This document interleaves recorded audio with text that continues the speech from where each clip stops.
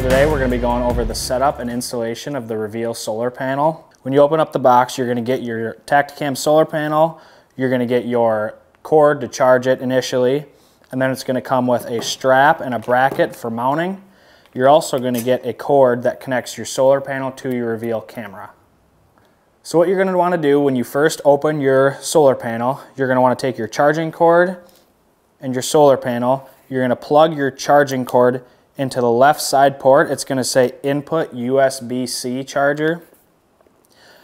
That is the side you're going to want to plug this into to charge it initially. You're going to want to do this before putting the camera out in the woods just to make sure it starts out with a full charge.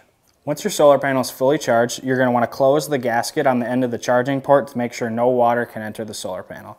Then what you're going to want to do is take the plug off the other side and pick your mounting option. Here we're going to use one of our camera stakes. The arm of this camera stake has a bolt on the end that plugs into the back of the solar panel. So all you're going to do is screw your solar panel onto the arm. Once your solar panel is on, the cord is ready to be plugged into the bottom. What you're going to do is you're going to take the end with the cap, plug that in, and then screw in the cap to the bottom of the solar panel. Once that's on, you're going to take the other end of your cord and plug that into the camera.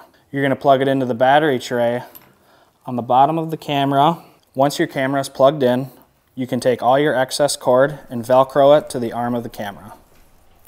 Another mounting option is our bracket that comes with our solar panel. With some simple assembly, you can mount this to any tree or wooden post with a strap or screws. When setting up your solar panel, you're going to want to make sure you're facing the solar panel directly south for the most sunlight exposure. Once you do that, you now have a durable, waterproof solar panel that can increase the battery life on your camera. Once you have your solar panel installed, you're going to want to click the button on the back. This will show how much battery you have in the panel and turn your panel on.